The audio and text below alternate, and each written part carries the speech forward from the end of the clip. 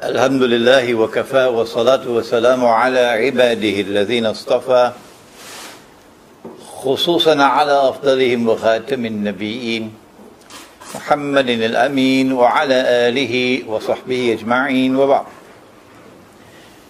Brother Chairman, brothers and sisters here at the Research and Information Center in Taman Tun, Dr. Ismail area of Kuala Lumpur in Malaysia. Assalamu alaikum wa rahmatullahi wa barakatuh. Gog, Magog, or Ya'juj, Ma'juj, Russia and the Zionist West. It's a tantalizing subject and a subject of supreme importance at this particular time in history.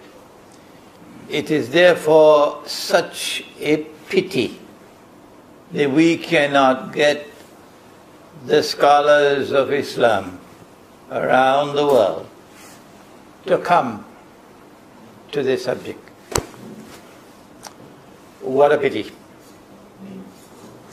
We begin, and we got some miles to travel tonight, so you'll allow me to cut some corners to be able to finish in time.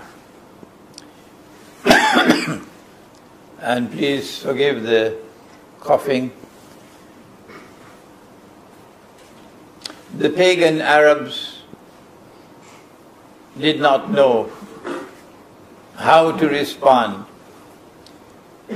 to a claim from one who was born in their midst, who grew up amongst them, whose standard of conduct was so high that they gave him the name Al-Amin, the one who is trustworthy. And then when this man reaches the age of 40, he informs them that he is a prophet of God, like unto Moses and Abraham, alayhim salam. How do we deal with this? They sent a delegation to the city to the north, at that time called Yathrib, now called Medina, because there were Jews out there, and the Jews have a long history of prophets. The rabbis responded and said, ask him these three questions, which only a prophet can answer. Tonight, we look at one of the three. Ask him about the great traveler who traveled to the two ends of the land. The two ends of the land. And the answer to the question came down in Suratul Kahf. And Allah subhanahu wa ta'ala began the answer by repeating the question. وَيَسْأَلُونَكَ عَنْ ذِي الْقَرْنَيْنِ. And they question thee about Dhul Qarnayn. Qarnayn means two qarns. And qarn can mean a horn, or more appropriately for our context, qarn can mean an age or an epoch. And so for us, a man whose story is going to impact on two ages, one in the past and one which is to come. He travels in both directions, but then Allah goes beyond the two journeys to describe the third. The rabbis wanted to know whether he knew about the third. And on that third journey, Zulkarnain came upon Gog and Magog.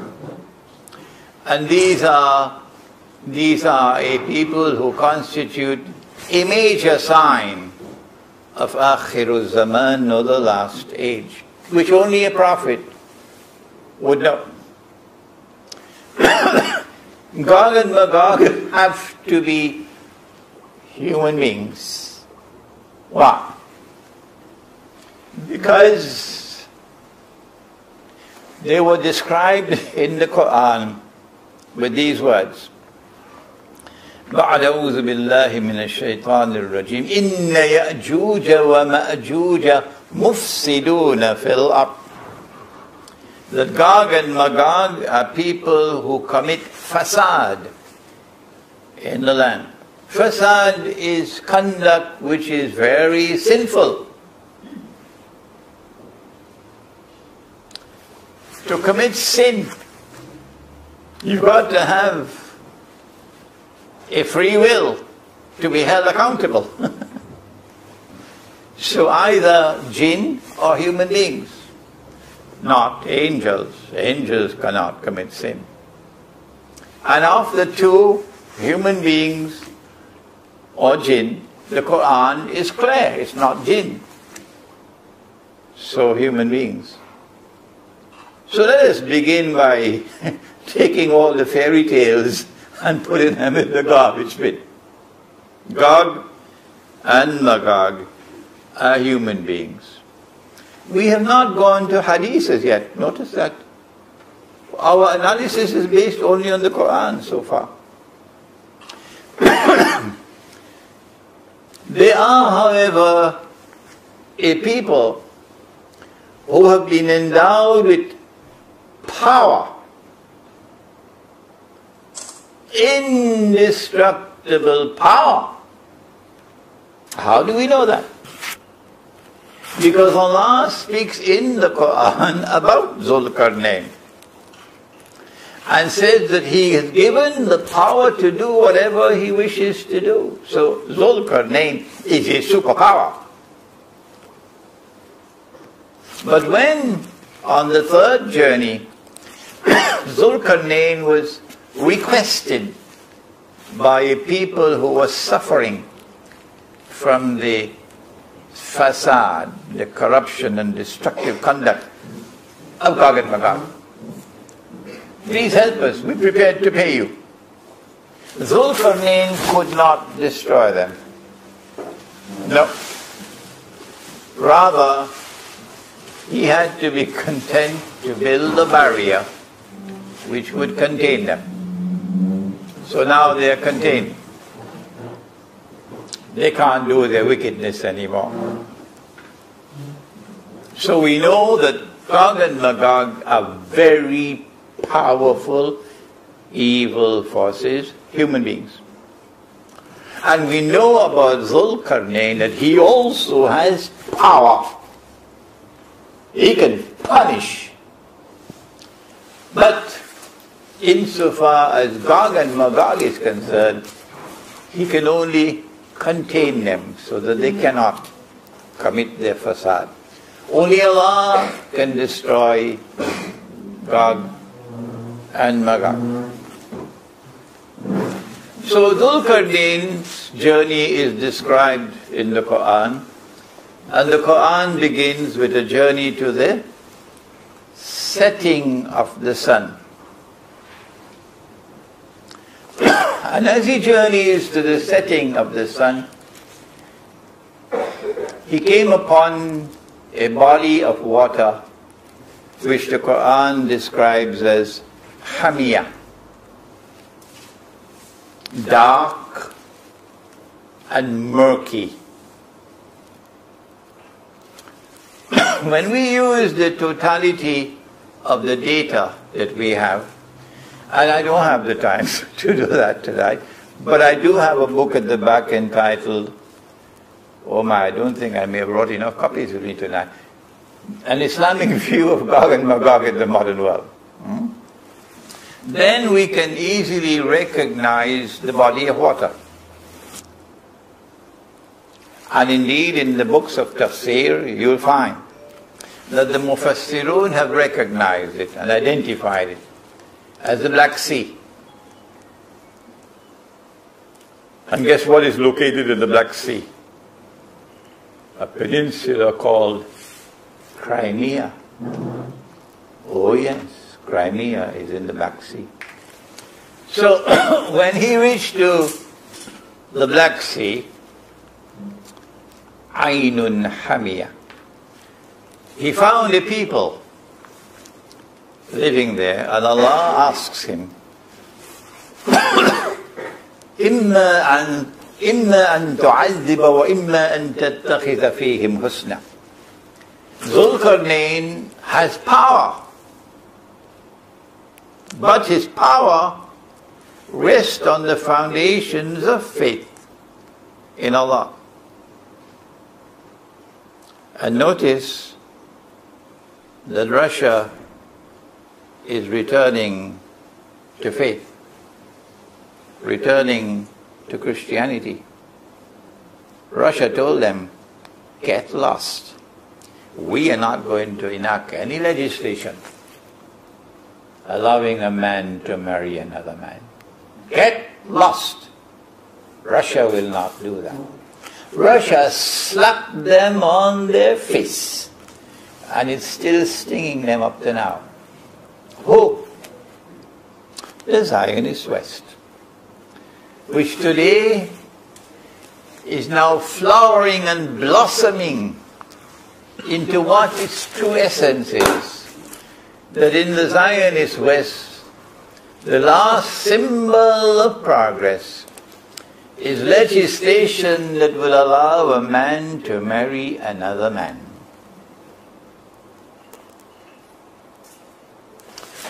So Zulkarnain has power, and his power rests on the foundations of faith. How are you going to treat these people? Listen carefully, because this has application not only at that time, but in a time to come, which would be in Akhirul Zaman, because Gog and Magog belong to Akhirul Zaman.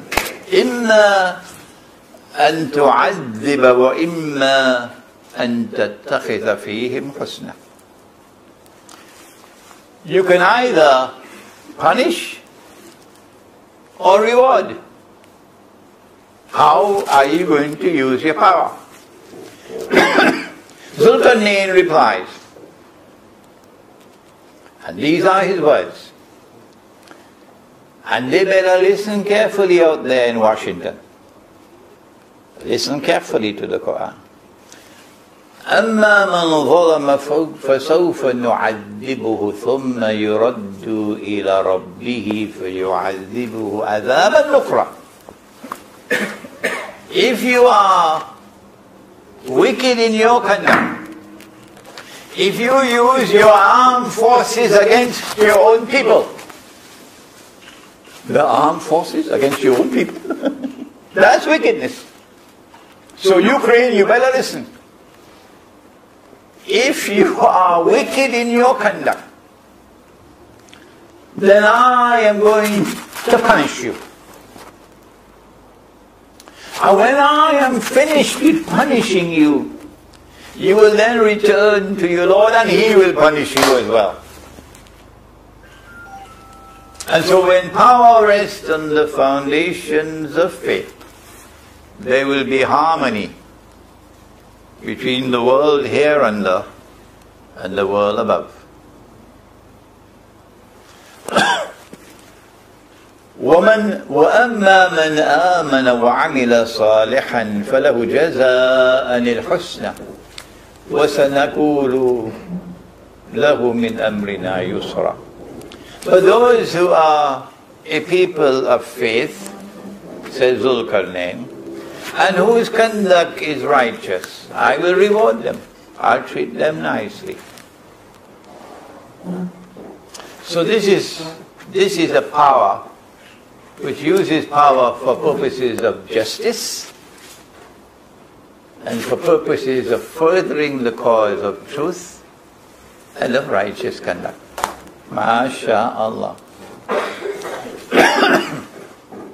And then Zulkarnain traveled in the direction of the rising of the sun. And there he came across a people, لَمْ نَجْعَلْ لَهُمْ min duniha sitra. Sometimes Allah subhanahu wa ta'ala can be agonizingly brief in his use of language. Agonizingly brief. Why couldn't he just expand it a little bit more? All that Allah tells us about the people that he encounters on the journey towards the rising of the sun. لَمْ نَجْعَلْ لَهُمْ مِنْ دُونِهَا سِتْرًا. That's all we have to work with. That's all. We come to the conclusion, and it's difficult to conclude, that maybe this is a lesson in human rights. Human rights. The Zulkarnain places human rights above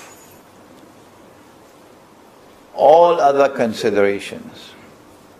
That if you come across a primitive people, and in that land in which they live, there is an ocean of oil underneath. In order to access that oil, you got to get rid of these people. No. That's what the oil companies would do. That's what the Zionist West would do. Without batting an eye, they'll get rid of the people. Because money is more important than people. The oil is more important than the primitive people. But not Zulkarnain. So Ukraine, I hope you're listening. Because Zulkarnain places the human person and the rights of the human person above all other things. These were a primitive people.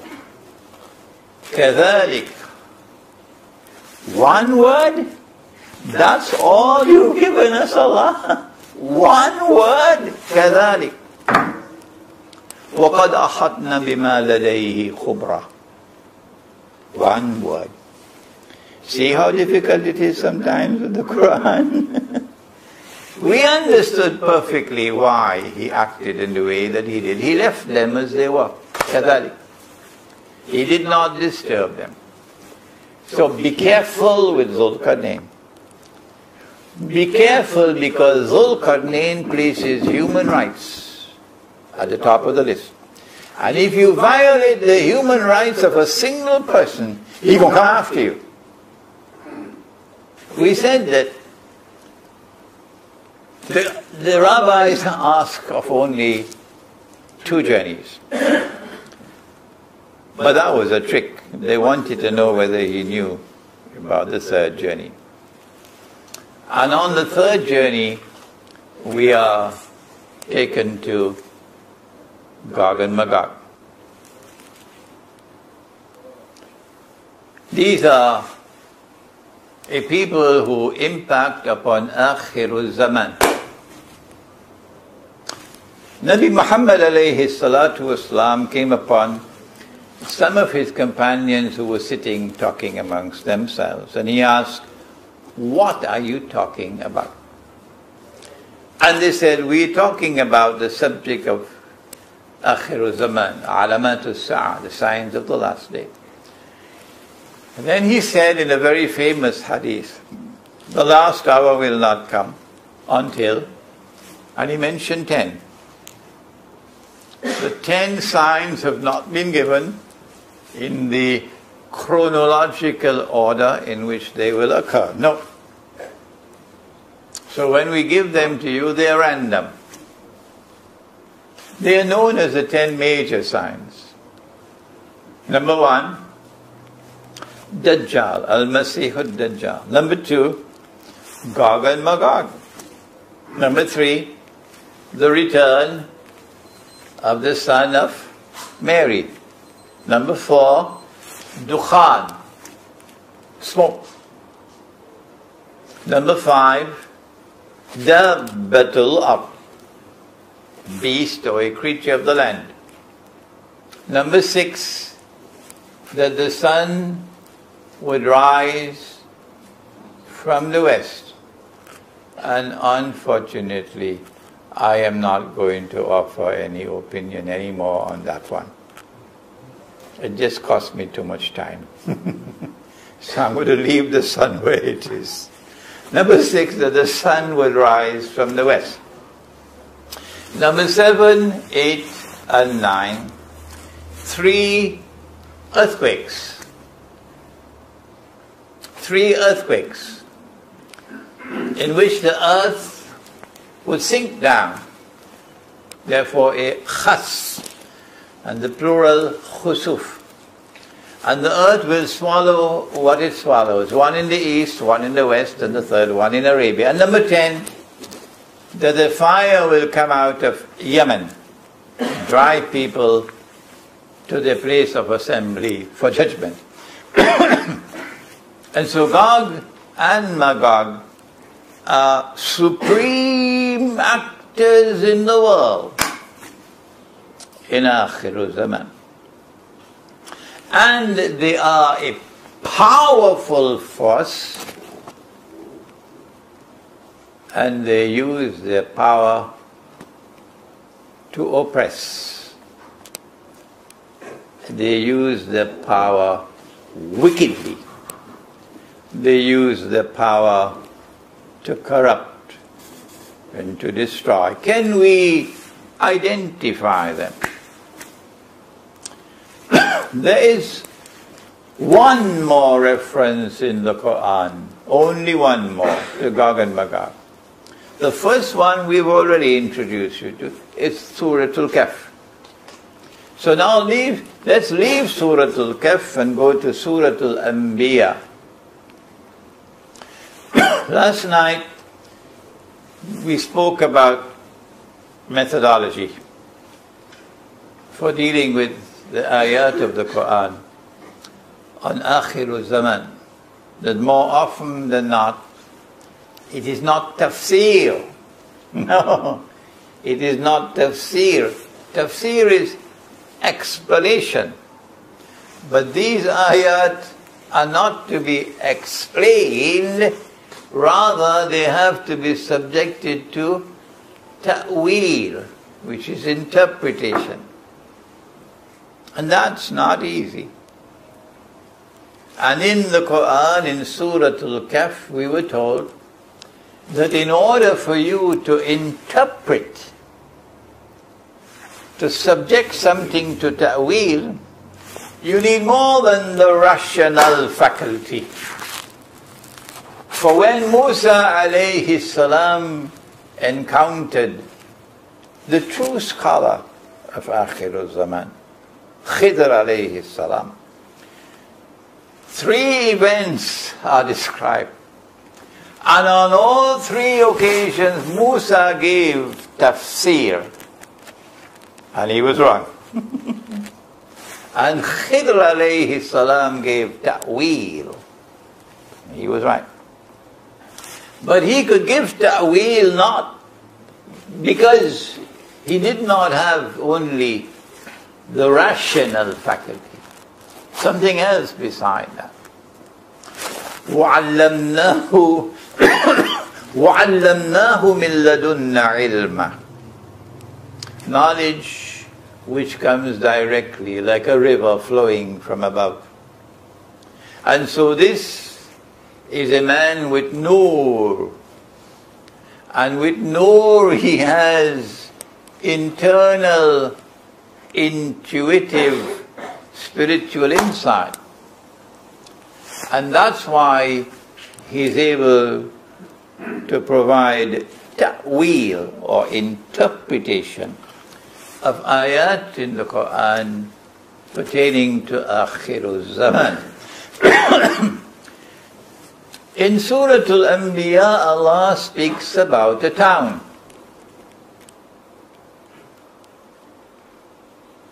The people of the town have been punished. The town has been destroyed. The people have been expelled from that town. And having expelled them and destroyed the town, Allah then placed a ban on them that they could never return to reclaim this town as their own. No, sir. You can come back as a tourist, but you can never come back to reclaim this town as your own. Tafsir is inadequate to identify the town. Ta'wil is something that the Mufassirun are not comfortable with. So the Mufassirun confine themselves, and wisely so, to tafsir. And when the time comes for a verse of the Quran to be penetrated and for the ta'wil to be delivered, the interpretation, then Allah will send the knowledge and it will be interpreted. Which town is it? There's a ban. You cannot return to reclaim this town as your own. Hatta إذا فتحت يأجوج ومأجوج, until Gog and Magog have been released. وهم من كل حدب ينسلون, and with their indestructible power they spread out all over the world in the world order of Gog and Magog. Then the world will witness these people being brought back to that town. Today, ta'wil is possible. It was not possible for the last 1,000 years. Today we can recognize the town as Jerusalem easily. That Allah destroyed Jerusalem and He expelled Banu Israel because of their fasad. لَتُفْسِدُنَّ فِي الْأَرْضِ مَرَّتَيْنِ وَلَتَعْلُنَّ عُلُوًّا كَبِيرًا, says Allah. Because of the fasad which they committed in the Holy Land, Allah threw them out and then placed a ban on them that they could never return. Indeed, He did more than that.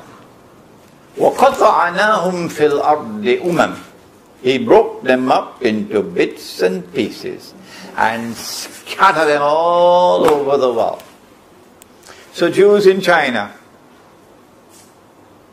and Jews in Argentina, and Jews in Russia, who knows, maybe in Malaysia as well. وَقَطَعْنَاهُمْ excuse me. وَقَطَعْنَاهُمْ فِي الْأَرْضِ أُمَمٍ. Hot water. So when you see Banu Israel being brought back to the Holy Land to reclaim it as their own, then you as a student of the Quran, you know that those who have brought them back are Gog and Magog. So now how do we identify Gog and Magog? Does the Quran help us? We know it's people in modern Western civilization, yes. But can we be more precise? Who are they in modern Western civilization? I mean, Jimmy Carter, a decent man. President of the United States. So is Jimmy Carter also part of Gog and Magog?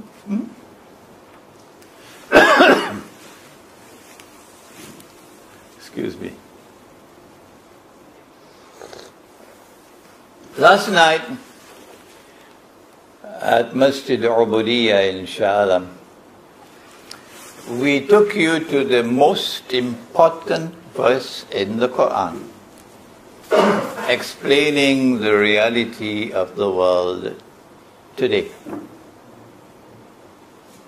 And we use the methodology for giving that explanation. There is a schoolboy methodology in which you take a verse of the Quran in isolation to arrive at meaning. But we're not schoolboys. The proper way is to take the totality of the data in the Quran, bring it together into a harmonious whole in order to be able to derive meaning from a verse.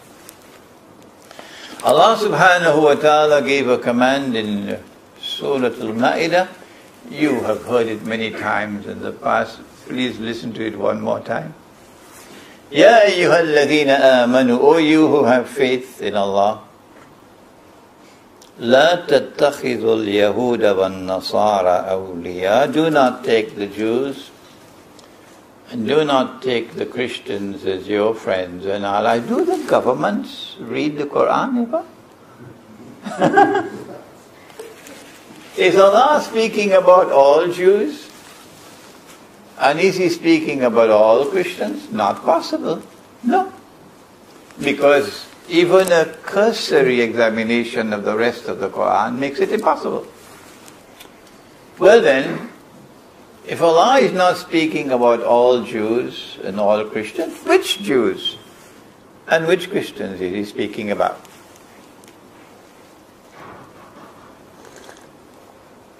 The answer is right there in the words which follow. Do not take such Jews and do not take such Christians who ba'duhum awliya'u ba'd. Ba'duhum awliya'u ba'd. Who are themselves friends and allies of each other. In other words, the Quran is warning of a time to come when a mysterious reconciliation will take place between these two foes, these two enemies of each other. And some of the Christian world and some of the Jewish world are going to forge friendship and alliance. When that happens, do not take them as your friends and allies. The command is a powerful command because of the words which follow. وَمَنْ يَتَوَلَّهُ مِنْكُمْ فَإِنَّهُ مِنْهُمْ.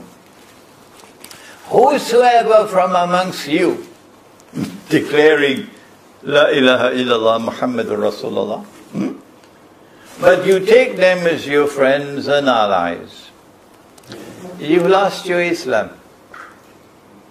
You now belong to them. And when you go down in the grave, you got a surprise coming there for you.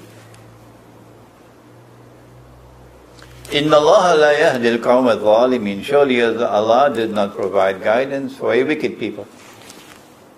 And so now we know those who brought them, Banu Israel, back to the Holy Land, belong to modern Western civilization. But within modern Western civilization, there is a Judeo-Christian alliance. What is it that binds them together? Answer, on this side they are Zionist Christians, and on that side they are Zionist Jews. And so it is a Judeo-Christian Zionist alliance which have brought back Banu Israel to the Holy Land. Oh, wait a minute. So that means that the European Jews, they don't form a part of Banu Israel. Did you hear that? The European Jews are fly-by-night Jews. They don't have any genetic links with Ibrahim alayhi salam. No, not at all. They are Jews who have accepted Judaism, converted to Judaism, accepted Judaism, but not through descent. No, they are not Banu Israel. And so now we can identify Gog and Magog. It took me a little time. But Gog and Magog is the Judeo-Christian Zionist alliance, which has NATO in French, l'OTAN, NATO as its military arm. It is this alliance which defeated the Muslims and liberated the Holy Land for the Jews. 1970. It is this alliance which brought the Banu Israel back to the Holy Land. It is this alliance which brought a state of Israel into being. It is this alliance which has protected Israel with countless vetoes in the Security Council of the United Nations, until Israel has grown and grown and grown to become a superpower. It is this alliance which wants Israel to rule the world. And that's why they now say that our goal that we are pursuing is full spectrum dominance over all of mankind. Full spectrum dominance over all of mankind. Why do they want Israel to rule the world? Secular scholarship can't answer that question. No. Secular scholarship, as nice as it sounds, does not have the capacity and the scope to answer this question. Secular scholarship would never say Israel wants to rule the world, because that's beyond the capacity of their scholarship. Only Islamic eschatology can say Israel wants to rule the world. Why does Israel want to rule the world? So that tomorrow a man will emerge in Israel. Prophet Muhammad ﷺ described that man to us 1400 years ago. And that man will declare in Jerusalem, I am Al-Masih. But he would not be the son of Mary. No. He would be Al-Masih al-Dajjal. Who teaches the subject of Dajjal today? The subject of Dajjal is weeping, weeping, weeping, because there's nobody to teach it. Nobody. That's why we're building an institute of Islamic eschatology based here in Malaysia, but also with campuses elsewhere. And in that Institute of Islamic Eschatology, we'll make a humble effort to start teaching, so that tomorrow we'll have scholars, inshallah. Now that we have identified Gog and Magog, the people who want to rule the world, it doesn't matter what price they have to pay. It doesn't matter if they have to provoke world war. It doesn't matter if they have to provoke nuclear war. It doesn't matter to them even if the whole world has to be destroyed. It does not matter to these people. They don't care. They have a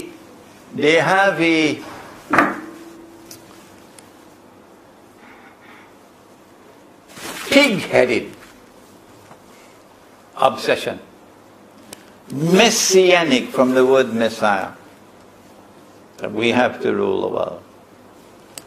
Sometimes I wonder whether they're human beings.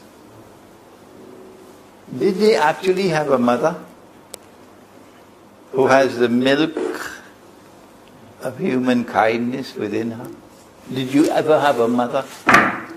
After you killing all those people in Afghanistan and killing all these people in Pakistan, and you tell monstrous lies, and then Air Force One lands in KL and everybody wants to come and welcome you. You're the biggest liar in the world and you have no shame when you tell lies. You want to force this submission of all of mankind to you. Well, they've all submitted already.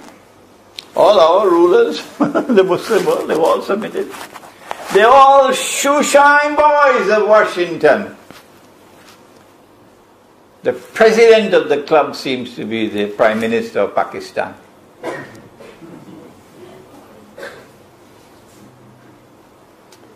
But would you be able to force the submission of Rome? Who is Rome? Be careful, because Rome is in the Quran. There's a whole surah of the Quran entitled Surah to Rum. And if you are honest, something which seems to be in short supply amongst my critics, if you are honest, it's easy to recognize Rum. You do not begin your study of Rum with the hadith. No, that's wrong methodology. If you want to identify Rum, you have to begin with the Quran. We don't have the time tonight to give you all the details. But in Surah Rum, Allah uses the word Rum. The word Rum, excuse me, is used in the Quran only once. In the whole Quran only once. So you can't miss it. Now, Alif, Lam, Mim. غُلِبَتِ الرُّوم. Rome has been defeated. في أدنى الأرض, in a land close by. When was this? 1400 years ago, when the Quran was revealed. Was there any Washington at that time? Was there any Western Alliance at that time? Don't they have any sense? Where has wisdom and knowledge gone? Identifying Rome in this frivolous way. That Rome is the Western Alliance. Fi adna al-ard. Rome has been defeated in a land close by. There was no American force at that time. وَهُمْ مِنْ بَعْدِ غَلَبِهِمْ سَيَغْلِبُونَ. But within a few years they're going to turn the tables and Rome is going to be victorious. فِي بِضْعِ سِنِينَ. In just a few years. In just a few years. And so said, so done. Everybody at that time knew who was Rome.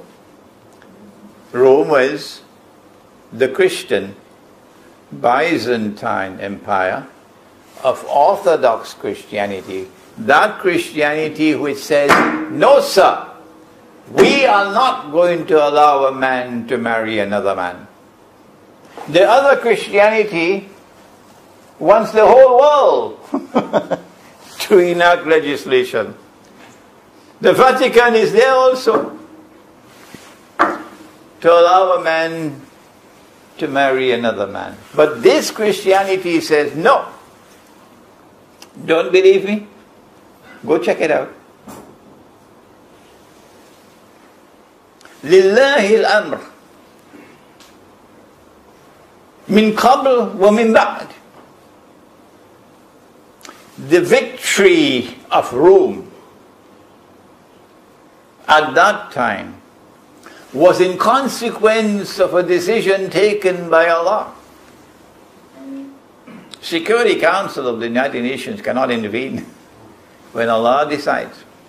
But there are two victories, two, not one. لِلَّهِ الْأَمْرُ مِنْ قَبْلِ وَمِنْ بَعْدِ. The previous victory, Allah decided. And the subsequent victory, which is to come, Allah decides. When will that subsequent victory come? For whom? It hasn't come. Because Constantinople disappeared. And Rome disappeared. Thanks to the Ottomans. And Rome now moved to Moscow. It is rather silly to send me an email telling me, oh no, there's a patriarch in Constantinople, in Istanbul. So Rome is still there. Sheikh Imran. It's rather silly, isn't it? Because Rome in the Quran is a power which can wage war.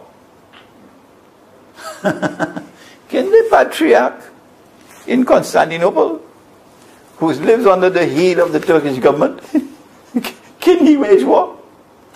Where have their sense gone? Huh? When you ask the people of Rome, who leads you today? It's Russia. It's Moscow. So I want to suggest to you, don't bother with these snipers. They're just wasting our time. It is clear to us that Rome today is Moscow, is Russia. And that there are two victories. لِلَّهِ الْأَمْرُ مِنْ قَبْلِ وَمِنْ بَعْدِ وَيَوْمَئِذٍ excuse me وَيَوْمَئِذٍ يَفْرَحُ الْمُؤْمِنُونَ.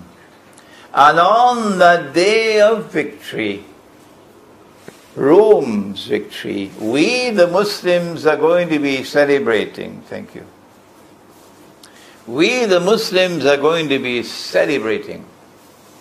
It's been a long time since last we celebrated. Huh? With all these shoeshine boys that we have as leaders. It's been a long time. And that's why last night I offered an analysis which allows us to smile. That when Allah spoke about Zul Qarnayn, someone who impacts upon two ages, Qarn and Qarn. And the second Qarn has to be Akhiru Zaman because of Gog and Magog. I said last night that the second Zul Qarnayn is Vladimir Putin. Remember the rules, that when Imran Hosein offers an opinion, you must never accept it, unless and until you are convinced that I am correct. That is the respect I have for your intellect. I never say to you, don't listen to that fella. No. I say, listen to him, listen to me.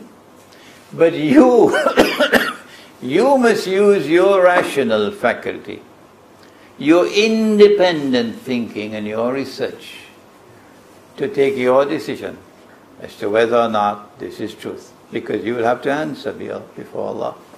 So I am suggesting to you tonight that we have a confrontation emerging before us now. And this confrontation is anticipated in Surah Al-Kahf in two Qarns, Qarnayn. The first one was at that time when the barrier was built out there in the Caucasus Mountains.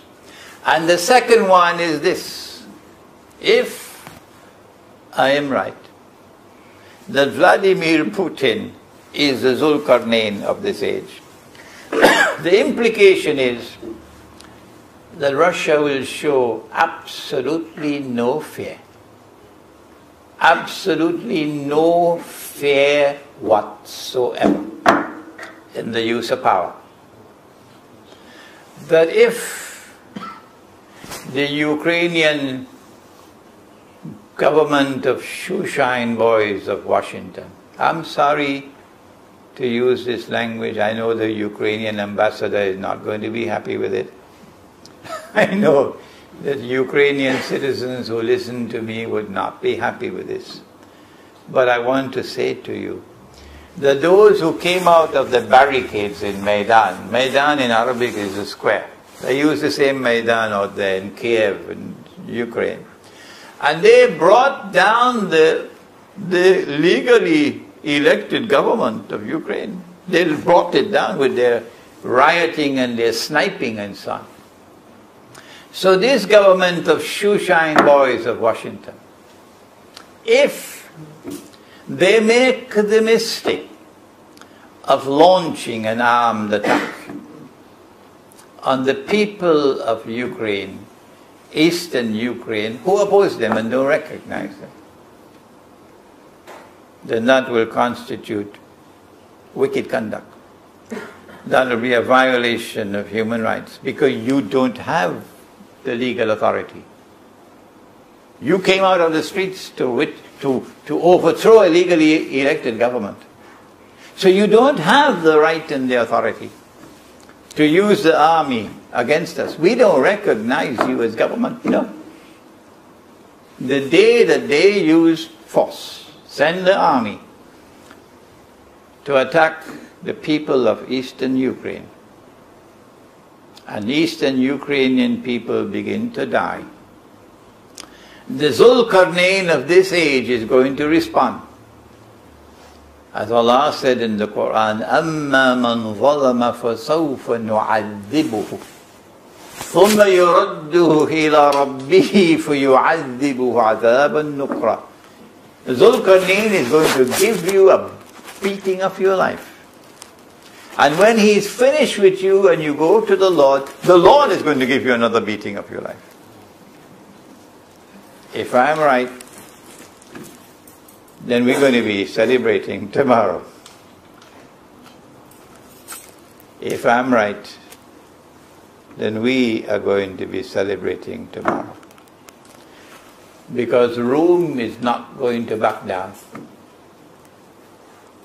Can Rome destroy Gog and Magog, the Zionist NATO alliance?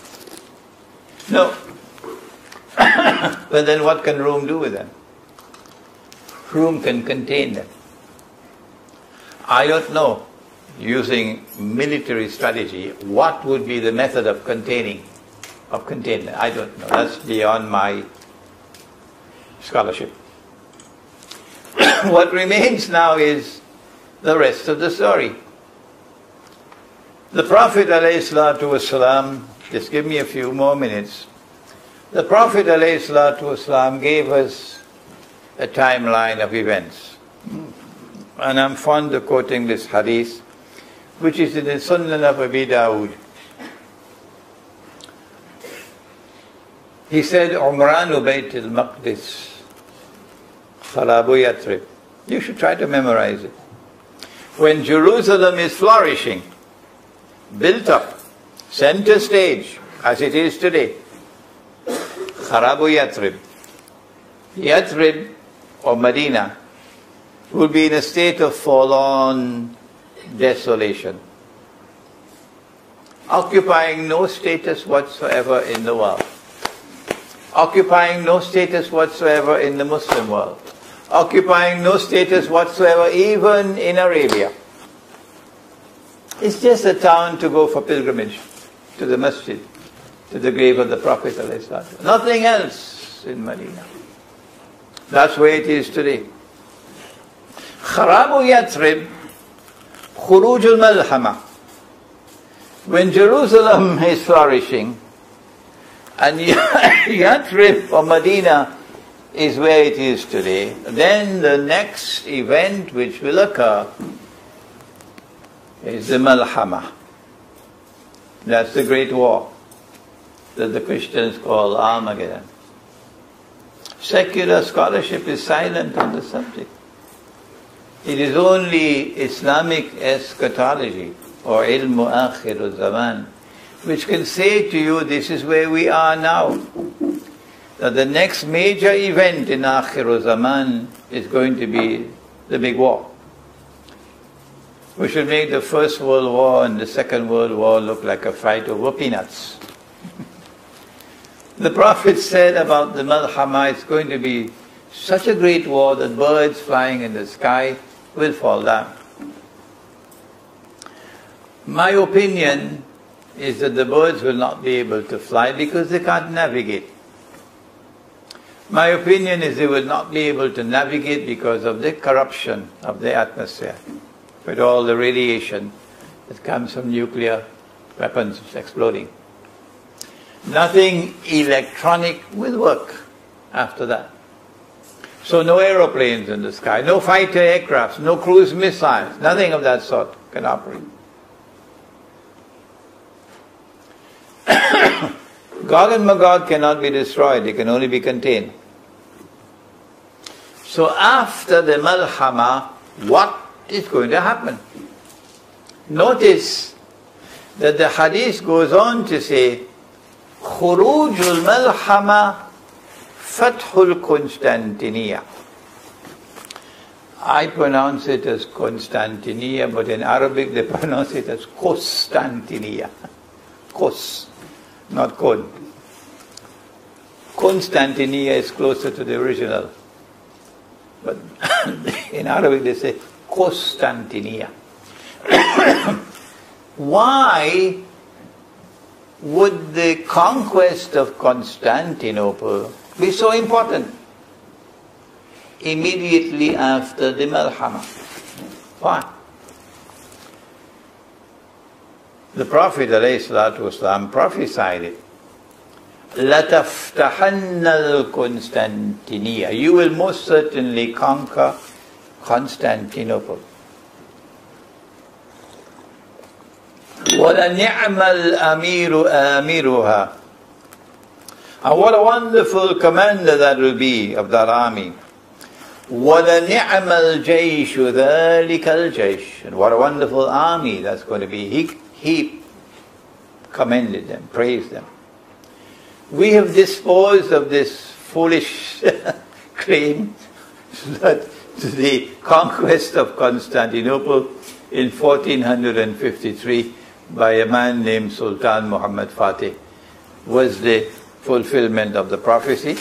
We've thrown that in the garbage bin. We don't need to waste time with that anymore. The conquest of Constantinople prophesied by Nabi Muhammad ﷺ comes after the Malhama. The Malhama has not as yet taken place. So you could take 1453 and throw it into the garbage bin. What's the importance of the conquest of Constantinople after the Malhama? Answer: we have no more aerial warfare after the Malhama. Warfare can only be on the land and the sea.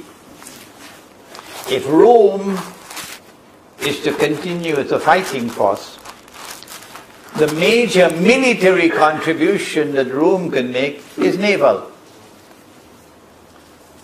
There's going to be an alliance with Rome in Akhir Zaman, Muslim alliance with Rome. That's there in the hadith. So the land battle will be fought by Muslims, and the naval battle will be fought by Rome. And Rome cannot wage the naval battle unless Rome controls Crimea. That's why the Soviet Union, which was a Zionist stooge, the Soviet Union gave away Crimea, which was Russian territory, to Ukraine in 1954 to stab Russia in the back, to stab Rome in the back. And then they used their color revolutions to dismantle the Soviet Union in the 1980s. Why? So that, among other things, Ukraine can emerge as an independent state. And when Ukraine emerges as an independent state, then you got to bide your time until you can put a government there in Kiev, which will be pro-West. What they couldn't get in elections, they got through demonstrations. And the elected government was overthrown. And they got a government of shoeshine boys of Washington. The next step was for Ukraine to apply for membership in NATO.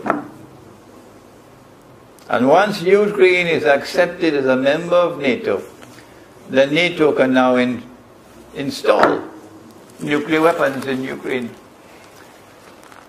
And when that is in place, then Ukraine will pick a quarrel with Russia and then say to Russia, get out of Crimea.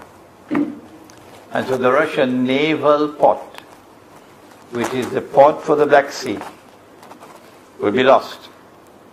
And that will be the end of Russia as a threat to Israel. That was the master plan. But they planned their plans, and Allah plans His plans. And what happened 2-3 weeks ago, when Vladimir Putin, within a matter of 2 weeks, turned the tables on them, was a sign from above, for those who read the signs from above. And today Crimea is Russian territory. So Russia is now more powerful than it has been for the last 100 years, since 1917. And so now we can understand that Crimea has a critical role to play in the conquest of Constantinople. When Constantinople is conquered, that's the end of NATO. Gog and Magog will lose their control over the Bosphorus. And so the Russian Navy can enter into the Mediterranean Sea. And that is bad news for Israel. This has been our talk on Gog, Magog, Russia, and the Zionist West. There is so much more I could have spoken about. I could have taken another 1 or 2 hours with you, and it would have been very interesting for you. Oh yes, you would have loved it. If I had taken you from 1917 with Soviet history, and taken you step by step to show you what the plan was, but we don't have the time for that. We pray that Allah subhanahu wa ta'ala may fill the longings of your heart for knowledge of the reality of the world in which we live today. That the Quran may be the means through which you might understand that reality. If you love the Quran will love you. If you recite the Quran, if your tears fall on the pages of the Quran, one day it'll happen. And Allah will give you the nur, and you'll be able to understand in the Quran what otherwise cannot be understood. ربنا تقبل منا إنك أنت السميع العليم وتب علينا يا مولانا إنك أنت التواب الرحيم برحمتك يا أرحم الراحمين. I spoke for 1 hour. Not bad. We have now some time for questions or for comments.